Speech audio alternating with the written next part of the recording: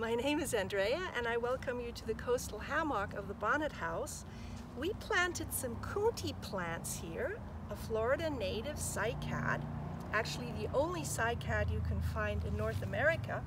And if you look at the root bulbs of this plant, you can see it's pretty big. It continues underground, and Native Americans knew how to extract the starch from these bulbs, and they used it to make bread and to cook with. It's not that easy to do that, however, because that starch initially has a water-soluble toxin, or many toxins, especially one, which we'll see later is very important for one of the host plants of this cycad, the Atala butterfly.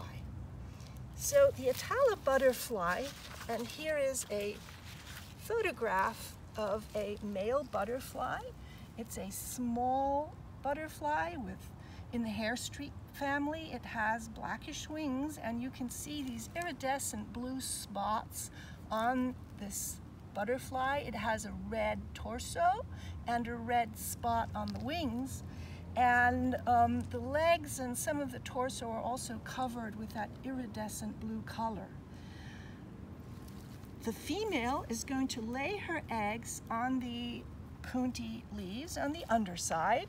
They're inconspicuous. We don't have any here. She sometimes coats it with some material so that it looks even more inconspicuous and isn't eaten by other animals.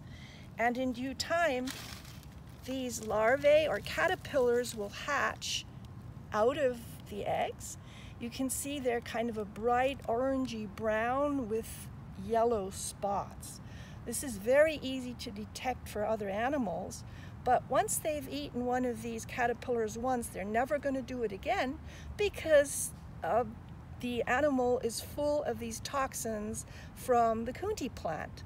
They voraciously eat the leaves. You can see that. They can actually destroy a whole plant in a short time. And by doing so, they incorporate the toxins, which are bitter and slightly poisonous to whoever wants to eat them. And during the life cycle of this particular butterfly, all the individuals will have that residual toxin in them. So when these larvae pupate, eating the pupa is not going to taste very good because it's bitter and toxic. And ultimately, the pupae will result in the beautiful, colorful Atala butterflies. And they're poisonous too. And then, of course, after due time, in less than 2 weeks, the females will lay eggs, and the whole cycle starts over again. Now, there's an interesting connection between the Coontie and the Atala, because the Coontie is the only plant that these butterflies will lay their eggs on. You have to have Coonties around in order to have Atalas.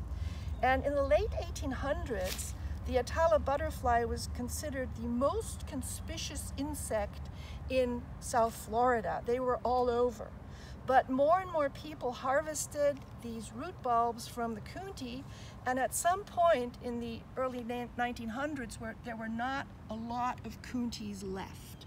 They'd all been digested by humans pretty much. By 1950, the Atala butterfly was considered extinct. But fortunately, in the late 70s, someone discovered a little colony in a hammock off of Miami on one of the barrier islands, and they took some of the larvae, the caterpillars, and because Fairchild Gardens has a large collection of Coonties and other cycads, they managed to propagate the Atala there. And since a few years, Florida is more and more interested in planting native plants like Coonties. You'll find them in many gardens. And the Atala butterfly has enjoyed a fabulous comeback, so we can see them more and more often. I have a very big Coontie in my yard. I mean, very big means like this big. They grow very slowly, and I've had this thing for nearly 20 years.